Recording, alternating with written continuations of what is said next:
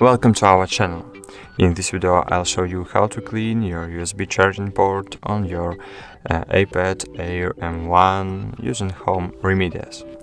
So remember, never use metal objects to clean the connector so as not to damage the charging mechanism of your tablet.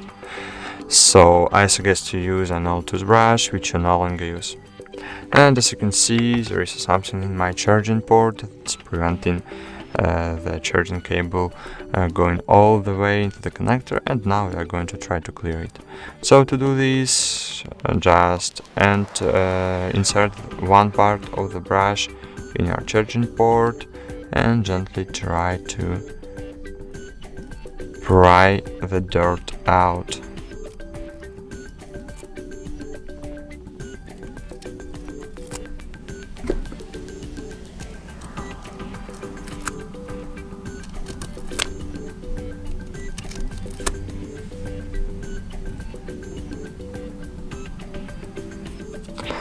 So, as you can see, that's all. Thank you for watching, like this video, subscribe to our channel, and bye. See you.